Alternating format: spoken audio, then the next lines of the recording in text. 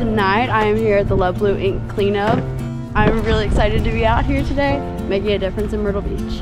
It's really setting an example not only for other college students here that are seeing what this organization is doing, but it's also making a difference for all the people that are here on this hotel lineup. All these families are seeing that these college kids don't just focus on school, they love to make a difference in their environment. My name is Presley Patrick and I'm a freshman here at Coastal and I'm a communications major.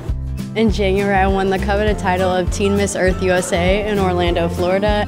The Miss Earth USA organization really focuses on environmental causes and giving back to the community. Specifically, my platform is called See the Future. It's a nonprofit organization I created that protects our shores for future generations and focuses on marine life. I'm very excited to bring that back to the school and get involved with things around campus. Teen Miss Earth USA has just given me a lot of confidence. It means a lot to me because it's more than just a crown and a sash. It's really about platform.